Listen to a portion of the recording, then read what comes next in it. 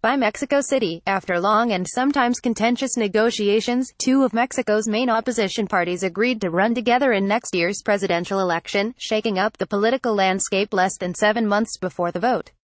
At a crowded event Friday night, the leaders of the Conservative National Action Party, or PAN, which governed Mexico from 2000 to 2012, and the center-left Party of the Democratic Revolution, or PRD, registered the alliance before the electoral agency. The smaller Citizen Movement Party,